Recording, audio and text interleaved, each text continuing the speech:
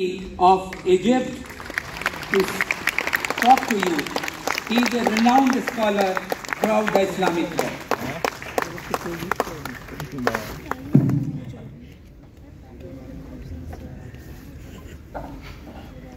بسم الله الرحمن الرحيم. الحمد لله والصلاة والسلام على سيدنا ومولانا رسول الله وعلى آله وصحبه ومن والاه. أما بعد،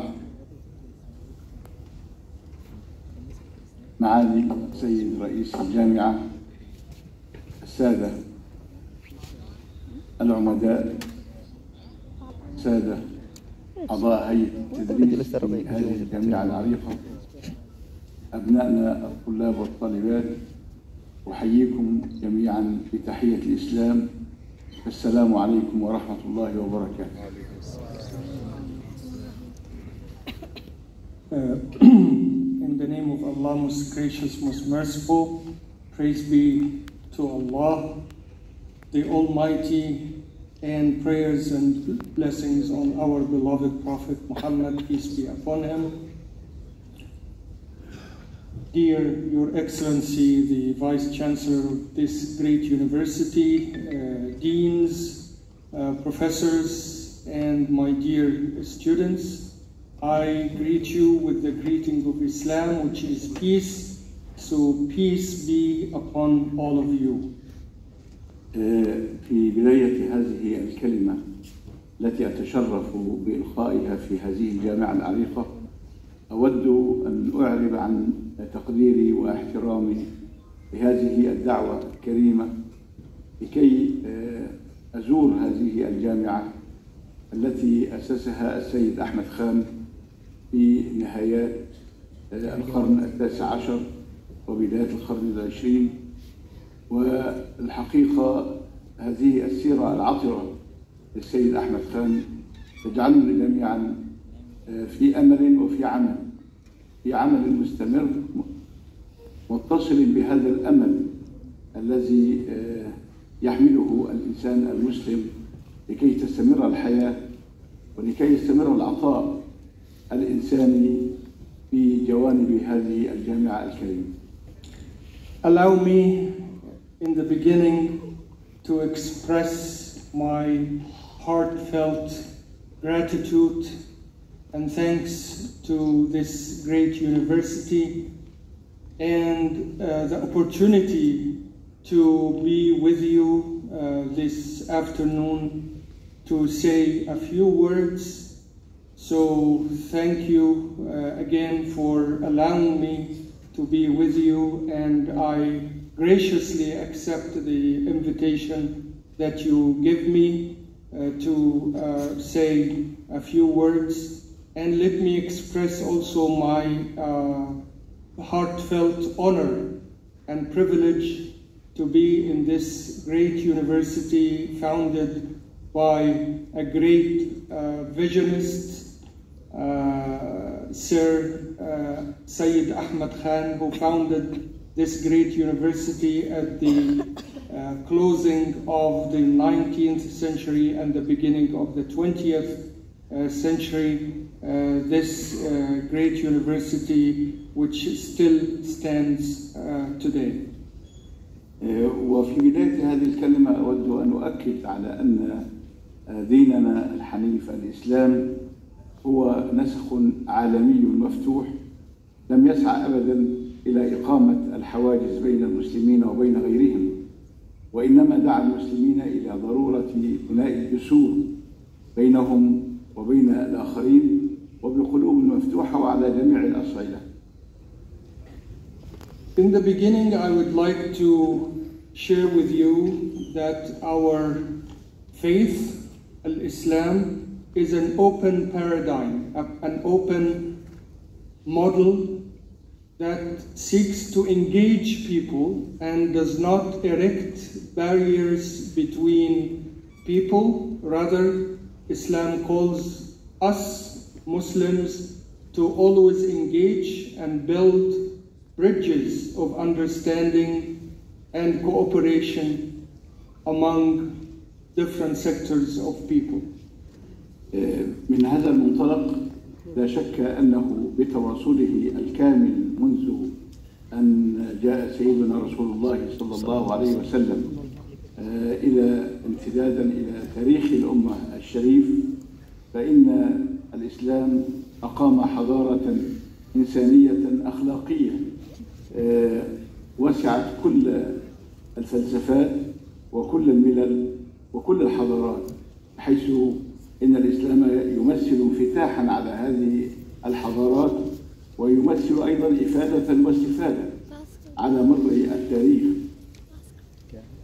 ولذلك نحن كمسلمين استطعنا أن نستوعب كل الحضارات، وفي كل بلد مر به المسلمون وفي كل بلد عاش فيه المسلمون استطاعوا بالفعل أن يمدوا أيديهم إلى الآخرين وأن يستفيدوا وأن يفيدوا الآخرين.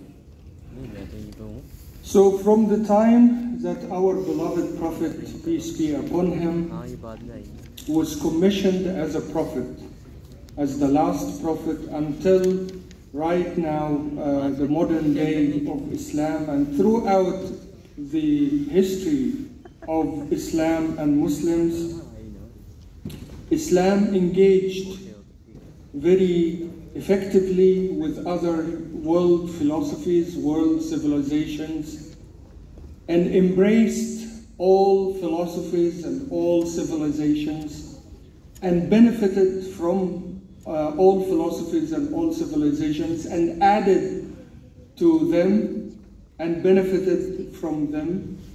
So this has been the way of life of Muslims throughout history, that they embraced all peoples, they embraced all civilizations, and they embraced all ways of philosophy.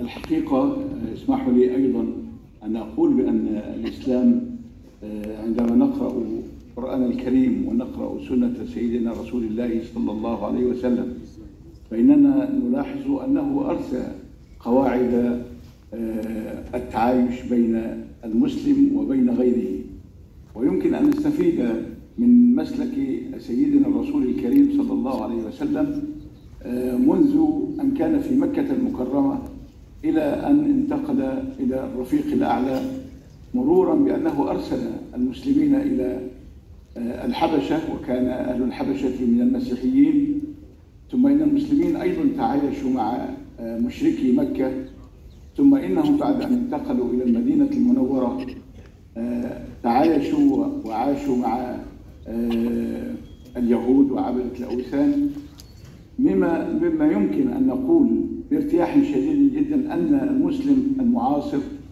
يمكن أن يقتفي أثر هذه السيرة العطرة، وأن يتفاعل مع كل المجتمعات، وأن يفيد كل المجتمعات بمنطقه السليم وبقلبه النقي السليم وبفكره الرشيد.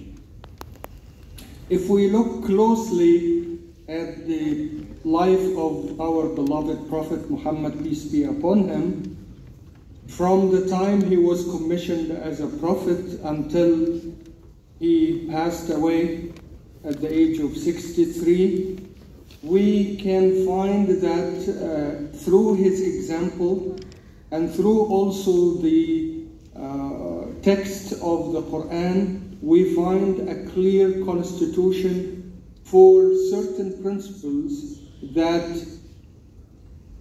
manage the dealings of a Muslim with a non-Muslim.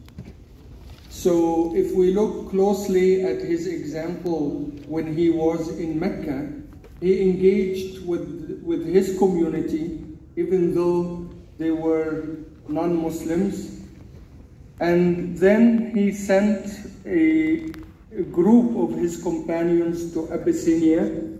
At that time it was predominantly a Christian country. So they went over there and they engaged with the people over there. And then when he later migrated to Medina, he came up with a great idea of something called the Constitution of Medina, in which he sets and principles about how to deal and how to engage with other people, Christians and Jews and pagans and non-Muslims at that time. So his life and throughout his example, which is a model for us Muslims, we need to engage, we need to cooperate, we need to set examples of fruitful bridge building between us and the rest of the people. ولهذا نؤكد دائما على أنه ينبغي علينا في وقتنا الحاضر وفي كل الأوقات أن نبحث عن القواسم المشتركة بين الرسالات السماوية التي تعيننا أن نلتقي وأن نتحاور وأن نتعايش معا في سلام وفي وئام. وهذا ما وجدناه في النصوص الشريفة في القرآن الكريم وفي سنة رسول الله صلى الله عليه وسلم.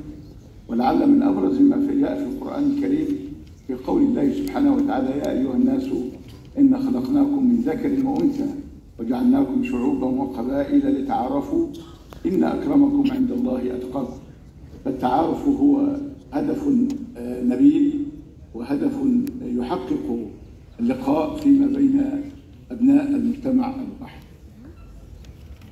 The first starting point, as we understand from the Quran and also from the example of our beloved Prophet, is that we need to search for common grounds between us and other people in order to find some sort of common ground for cooperation and for collaboration. And this understanding, we find many verses in the Quran and many prophetic statements to urge us Muslims that we need to seek always common word and common ground between us and the rest of the people. I will refer you to the verse in Surah Al-Hujurat, verse number 13, in which Allah subhanahu wa ta'ala says in the translation, "O people, we have created you from male and female and made you into tribes and nations so that you get to know each other.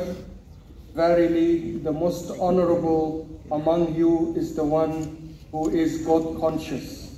So in this verse, God stated that the purpose for which Allah created us is that we get to know each other, to be acquainted with each other.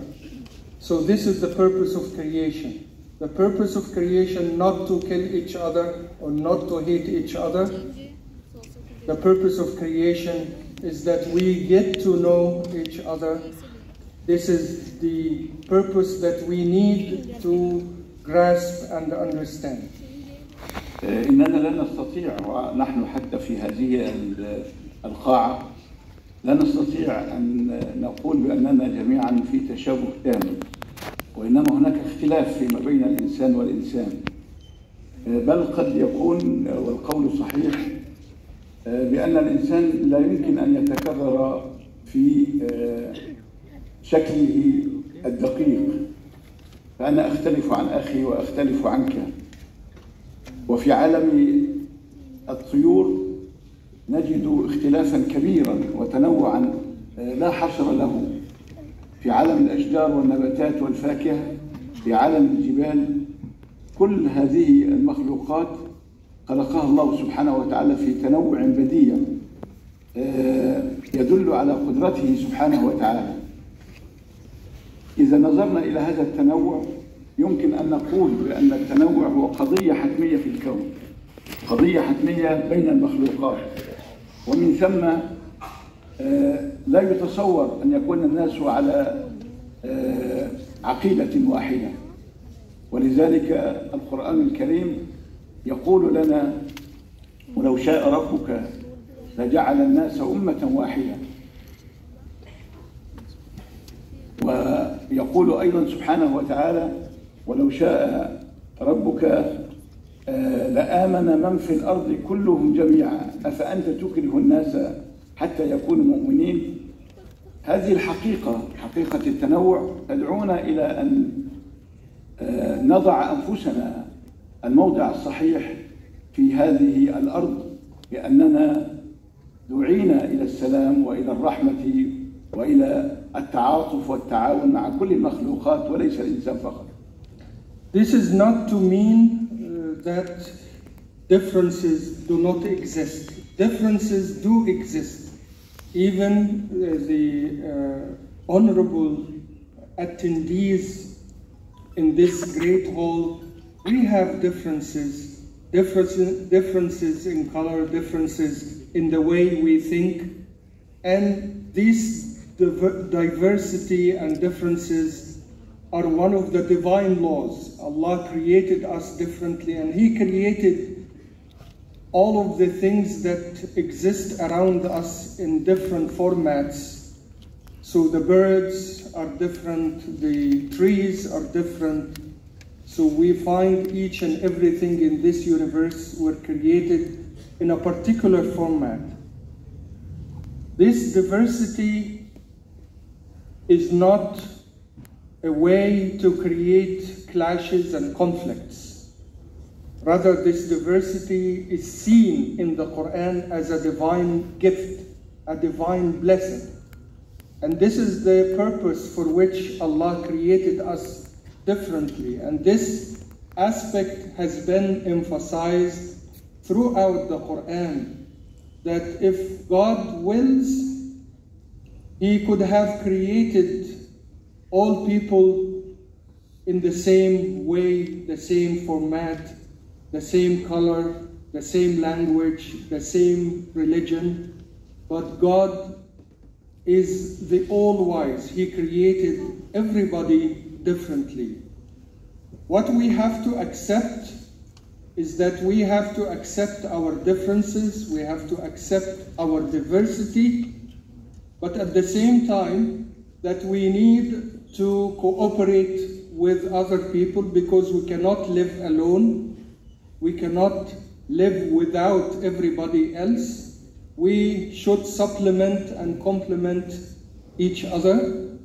We have to bridge these differences into a step of practical cooperation and collaboration for the sake of ourselves and for the sake of humanity. من هذا التقديم الذي سبق نستطيع أن نقول أننا نحتاج إلى أن نتمسك بالقيم، وأن نتمسك بالمثل العليا، أن نتمسك بالرحمة، لأن سيدنا رسول الله صلى الله عليه وسلم أخبر عنه ربه عز وجل بأنه أرسل رحمة للعالمين، وما أرسلناك إلا رحمة للعالمين.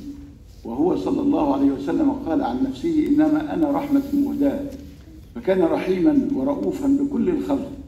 ولذلك نحن نحتاج إلى أن نستعيد هذه القيم في وجداننا وفي سلوكنا وفي علاقاتنا المتعددة، حتى في العلاقات بين الإنسان وأخيه الإنسان في داخل البيت الواحد، في داخل الأسرة الصغيرة، الزوج والزوجة، الأب والأبناء. نحتاج أيضا أن نعمق قيم الرحمة فيما بين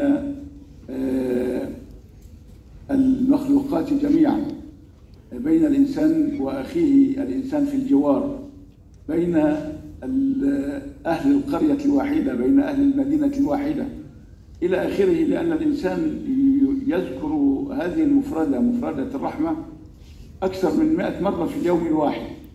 ولذلك هو يحتاج إلى أن يكون هذا القول الذي يقوله الرحمن الرحيم يحتاج إلى أن يكون سلوكا ممارسا في واقعه العملي في علاقاته المتعددة.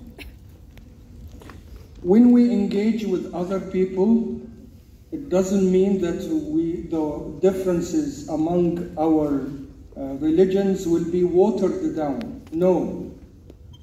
When we engage with other people as Muslims, we need to stick to our principles and our values. and the predominant value that we need to stick to is the value of compassion and the value of mercy. Our beloved Prophet defined himself as the epitome or the gift of mercy and compassion, not only for Muslims, but for the entire humanity.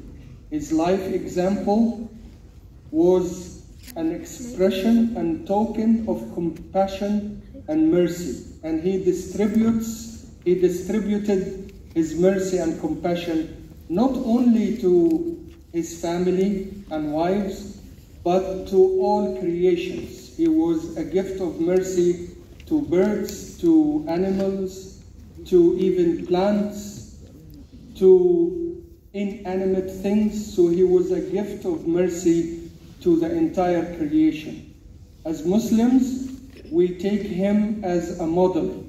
So each and every movement of our life as Muslims has to be translated into an action and token of mercy and compassion. This is the mission statement of Muslims. Wherever they happen to be, if between husband and wife, between a father or mother to her children, between children to their parents, between a man to man, regardless of his ethnic or linguistic or religious background, the overriding quality of human beings is that they should be translations of compassion and mercy. هناك بعض المجموعات تريد أن تأخذنا بعيدا عن هذه المنطقة التي تمثل سلاما مجتمعيا وأمنا فكريا، أن تأخذنا بعيدا إلى منطقة صراع ومنطقة حرب. نحن نريد أن نواجه هذه الأفكار المنحرفة، نواجهها جميعا بمسؤولية مشتركة فيما بيننا جميعا. نحن كعلماء الأمة، نحن كرجال إعلام، نحن كجامعات في شتى بقاع الأرض وخاصة في هذه الجامعات العريقة، نحن نريد أن نحيي المسؤولية المشتركة التي أخبر عنها رسول الله صلى الله عليه وسلم في حديثه الشريف، والذي هو حديث السفينة، الذي يمثل العلاقات المتعددة في داخل هذه السفينة، والتي تحدد المسؤوليات لكل موقع من المواقع في داخلها. فإذا لم تطبق المسؤولية تطبيقا صحيحا فإننا بلا شك نكون على حافة الانهيار ونكون أمام الصراع لا يجدي. نحن أمة سلام، نحن أمة دعوة، أمة هداية، نحن نريد أن يعيش العالم في أمن وسلام.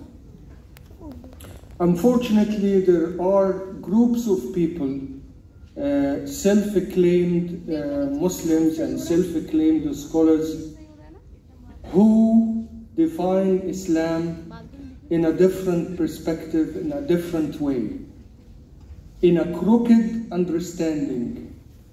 Their sick minds and ill hearts take us to a different way of life, a different system that is full of clashes, full of violence, and full of conflicts. We have to be very careful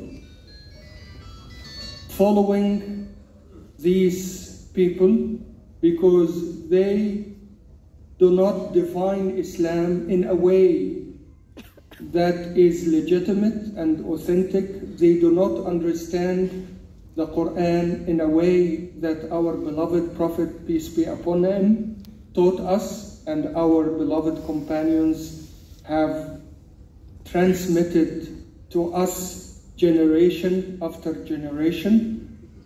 We have to be really careful of following such people, because they take us to a crooked understanding of the faith, to a world full of conflicts and clashes. We have shared responsibility to take Islam back from such people, because such people have hijacked Islam.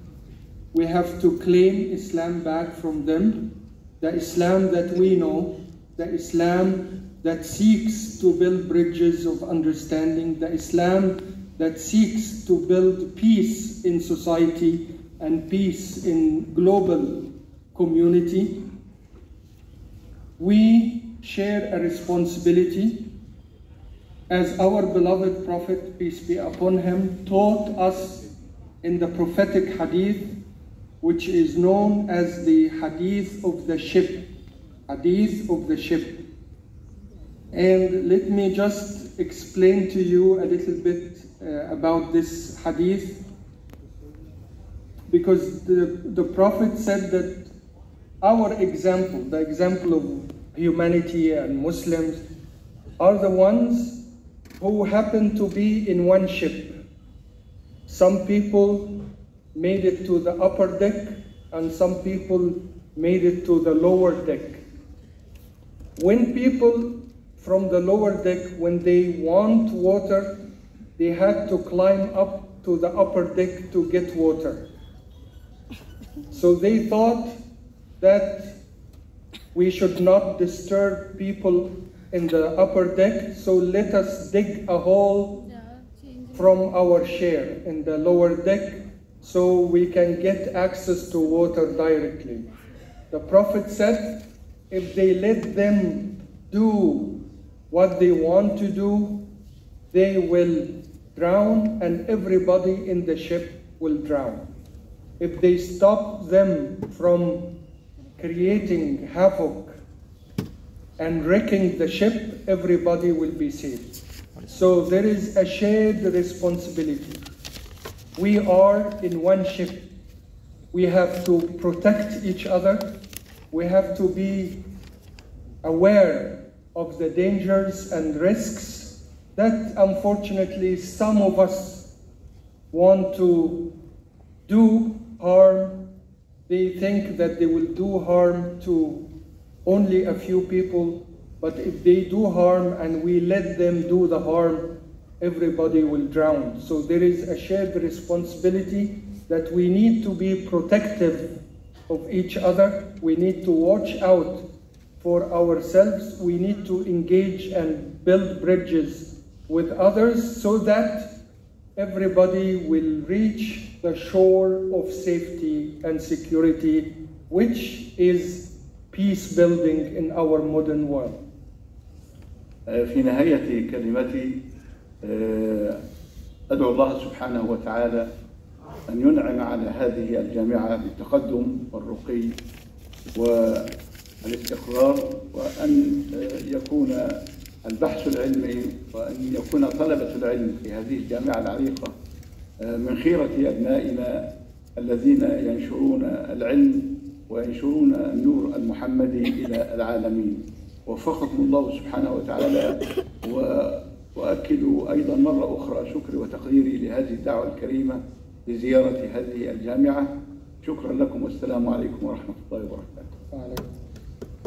In the closing, let me reiterate again my wishes and my prayers that this great university be a lantern, a light for people, an epitome of compassion of Islam, and that this university reaches the ranks of excellence through hard work and through distinguished research and unique research that benefits humanity, and that each and every one in this university be an ambassador of peace and bridge building. Let me again reiterate my thanks and appreciation and gratitude for this honorable invitation, which I gladly accepted to be among you, among this great faculty and students and friends and in this great historic university, a light for the entire world. So thank you so much, and peace be with you.